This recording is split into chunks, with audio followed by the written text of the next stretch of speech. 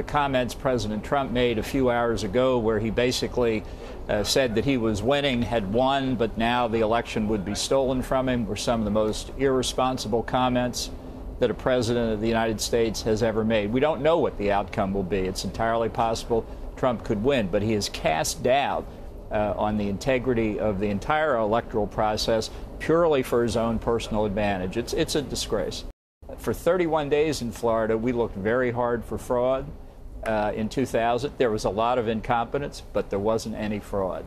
So if they can find fraud here, they're entitled to prove it. And if they don't have it, really they should refrain from making claims for which they have no evidence.